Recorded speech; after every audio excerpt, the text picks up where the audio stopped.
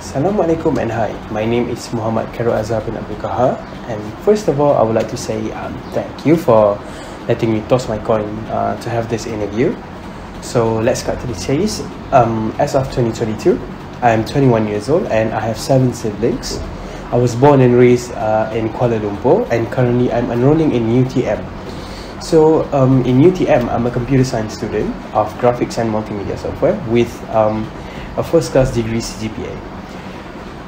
since since I was a kid, I'm always thrilled with all the technologies that are being developed over time, and it is just natural that I choose computer science as my major.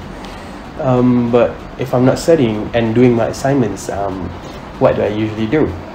Yeah, I always try to find something new by using YouTube and TikTok. So I discover new things from there. So currently my hobby is to take pictures using my DSLR and also editing the pictures. So these are the few pictures that I took for my last semester break.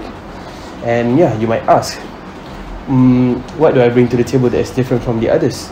So aside my excellency in academics, I am also active in co-curricular activities.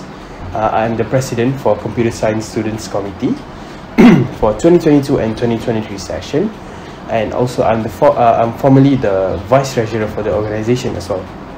I've collaborated with multiple companies such as DHL, Cool Code, and other local and international universities such as UPM, UITM, and Dorsu from the Philippines, and ITS from Indonesia.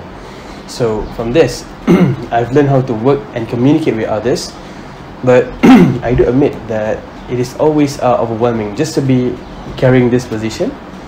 But I must be brave in facing all the challenges that will struck me in the near future. So joining these activities made me hate the problems, but I do love the experience because it helped me a lot in developing my professional characteristic that I always craved before.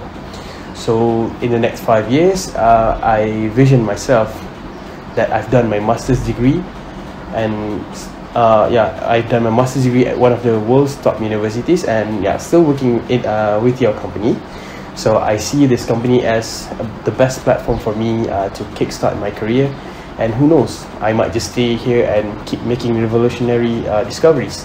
So being a mere human, I acknowledge that everyone has their own strengths and weaknesses. So for my take, I believe that I'm a fast learner. It just struck me when I was given the position for being a Python language mentor.